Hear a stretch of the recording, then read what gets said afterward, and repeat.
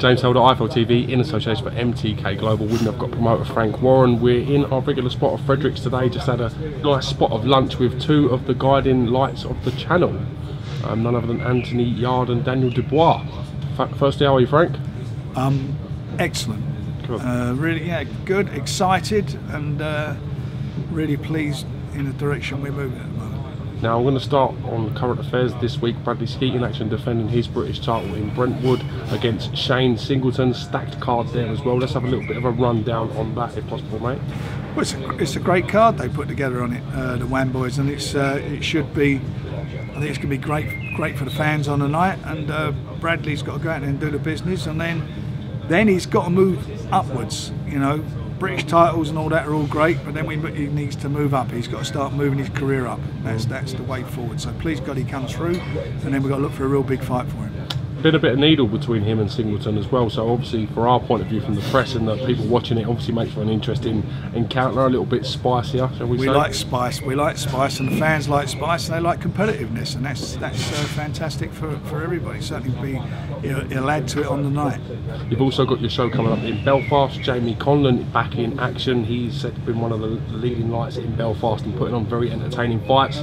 Paddy Barnes, the Leprechaun, as well, fighting for his first title, a WBO European title. So interesting card coming in Belfast also. It's an excellent card, and you know, with Jamie, I mean, he couldn't be in a bad fight if he tried. He's just a very entertaining fighter, and you know, he's spearheading the boxing revival in Belfast, which we're pleased to be part of. And I'm looking forward to Paddy as well, who's stepping up, and they're setting it all up very nicely for the new season, and hopefully they come through their fights okay, and we'll be doing some really good stuff in the new season.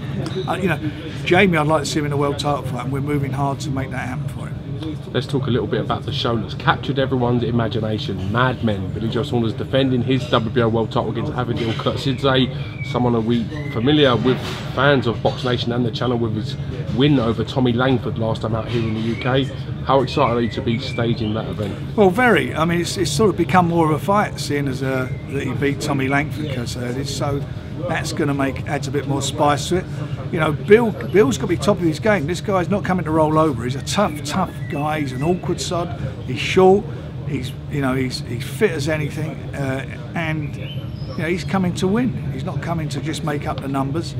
And Bill, if Bill's not top of his game, then he's going to have a big problem with this fella. He needs to focus on it. He needs to be right, and it's very important for him to stay in the mix. There's a big fight happening in September with Alvarez and Golovkin, and he needs to be in a position where he can challenge the winner of that fight. As well as having Billy Joe Saunders on the card, there's also some great 50-50 fights. We've seen Asinia Byfield will be defending his Southern Area title against Sam McNess. Yeah. Sam McNess 7-0, stepping up to face for his first title. Anthony Yarde challenging for the WBO European title again, which is an interesting fight. Yeah. There's another fight that interests me as well, just been announced. Gary Corcoran versus Larry Eckendale. Isn't that a good fight? I don't want that to slip under the radar. You know, Gary is a tough guy. I like Gary. He's never involved in a dull fight. He comes to fight. You know, he's got a winning mentality, and he's in with a very good opponent. So that's got the hallmarks of being a real pick'em fight. And I hope that Gary comes through in the fight. You know, Gary's he's been involved in some good fights, and he needs, you know, if he wins this one, then I think he'll set him up for some big fights. Interesting enough, we saw him in a great fight against Liam Williams at light middleweight. Yeah. Now back at welterweight to face Larry Eckendale, who no one really wants to fight. Let's be honest, he's an awkward character, is Larry. You're absolutely right about that. But as I say, with Gary, you know, have gloves will travel, and he'll fight anybody because he's a proper, true professional. He's got a great attitude. When I meet with him, comes to the office, all it is, I want to fight him, I want to fight him. He wants to fight everybody. He'd fight them all on one night if he had his way. He's a good kid, he's a nice guy, and he's a fighting man. We've seen the to and fro beginning between the two Liam Smith and Liam Williams, the animosity building, obviously the tension from the first one and the result, and the sort of the animosity that's folled that. How close it's no love loss. Let's get it right. It's no love loss, and I think it's a controversial ending as such. You know, was it going to be a turn in the fight where Liam Smith was coming back into it? Because he certainly was looking at that stage. You know, he was sort of, you know, looked to me to be changing the way the fight was going.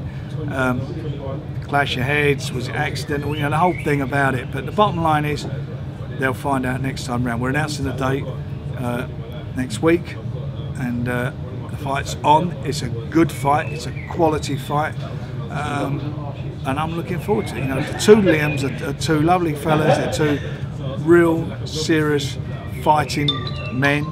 They want to fight, and they know that the winner of this puts himself in a position where if Cotto wins the title, because the WBO have ordered the Cotto fight, if Cotto wins the title, then they will be, whoever wins that fight will be his mandatory. So there's a lot going for him. You know, it's a you know, big opportunity for the winner. A little bit on Terry Flanagan. We know he's got his mandatory in Verdejo coming up. What is going to go on with Terry? Do you see him fulfilling that mandatory commitment? Well, he has to. If he doesn't, I mean, a mandatory is a mandatory, so you have to take the mandatory. You can't be off of not fulfilling that obligation. So Terry will do it. I'm talking to Bob Aaron at the moment and working out where the fight will take place. Now, we spoke today about Daniel Dubois a little bit. You've told me today off camera that you're interested in potentially going to change the ruling that fighters under the age of 21 can be eligible to fight for a British title. Daniel Dubois being obviously the keen exception to that rule. Can you explain to me what's going on with that? I don't think it should be about age. I think it should be about ability. You know, I mean, you've got to look at it this way. You can fight for a world title at 19 or 20, but you can't fight for a British title. And that can't be right. It should be about ability. And the border controller are mature and sensible enough to decide whether a boxer is ready to fight for a British title or not. Let's talk a little bit about Hughie Fury. There was a lot of sort of up in the air as to what's going to happen with him. We've seen the rankings. He's still #1 in the rankings to face for that WBO title. Is there any news on what's going to go on? With him and Parker? Yeah. Well, that fight, I believe that fight will take place in the UK, the way things are going. There's a lot of negotiations going on, but in the meantime, Hughie will be fighting in July. He's going to have a fight in July as a warm-up for the fight that will take place in September between him and Parker.